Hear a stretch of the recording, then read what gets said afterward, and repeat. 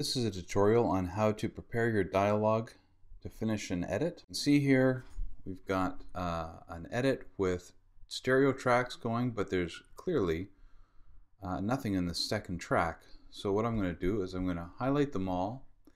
I'm going to go into Modify and hit Stereo Pair. And once I do that, it will delink one track of the audio. So I can zip through and delete that track. I don't need that extra audio, unnecessary audio. So what needs to be done with the You're not both going. with the dialogue edit is you need to start by checkerboarding tracks. Checkerboarding means taking every track and drop it down so that you end up with what looks like a checkerboard. Now there's a couple ways you can do this. You can either checkerboard so that every time there's a mic position change, you move your you move your clip to another track.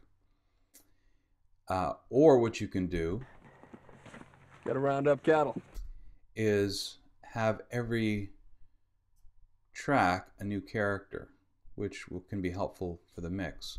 So we start with the master shot here. We go to her track. Track 3 becomes this guy's track, back to her, and then this guy can go to his own track. Then we go back to her track again. Sorry, this guy needs to go to his own track. We still have the sense of a checkerboard as long as there are no holes. If there were a hole, say for instance, if we went into here and were to create a hole, we need to also go in and fill all these holes in. Well, we've got a piece of audio here which we could copy and paste over to fill in that hole.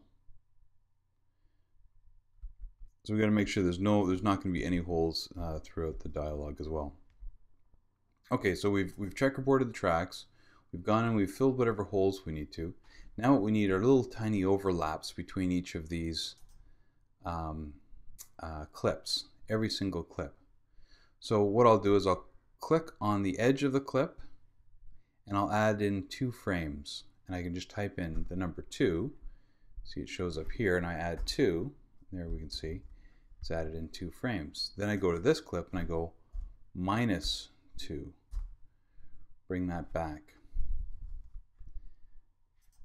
2 -2. Now what this is doing is it's creating little overlaps. You've probably heard in some of your edits before, little clicks and pops as the playhead is rolling across the audio. That's because in digital audio, at the head and tail of clips, you'll end up getting little digital crackles.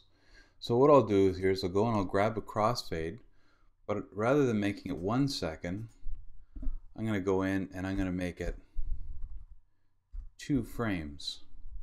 So your crossfades and your handles need to be 2 to 5 frames so that when you go in and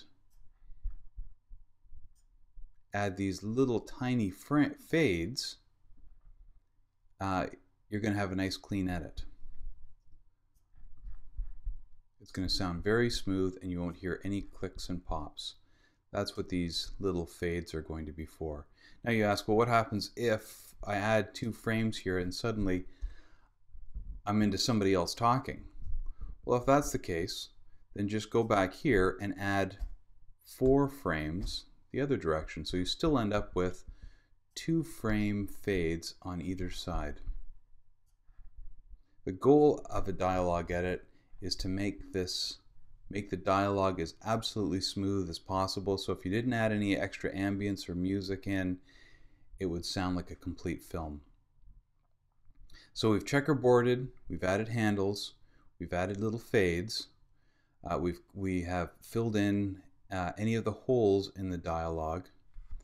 The other thing to do is to automate, and I think I'll show you automate in setting your levels in another tutorial.